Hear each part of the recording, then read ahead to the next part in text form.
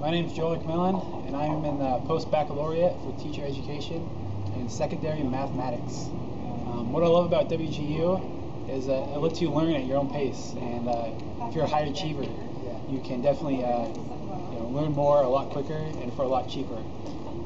WGU gave me the opportunity to actually not leave the area to get my education, which was one of the main concerns I had.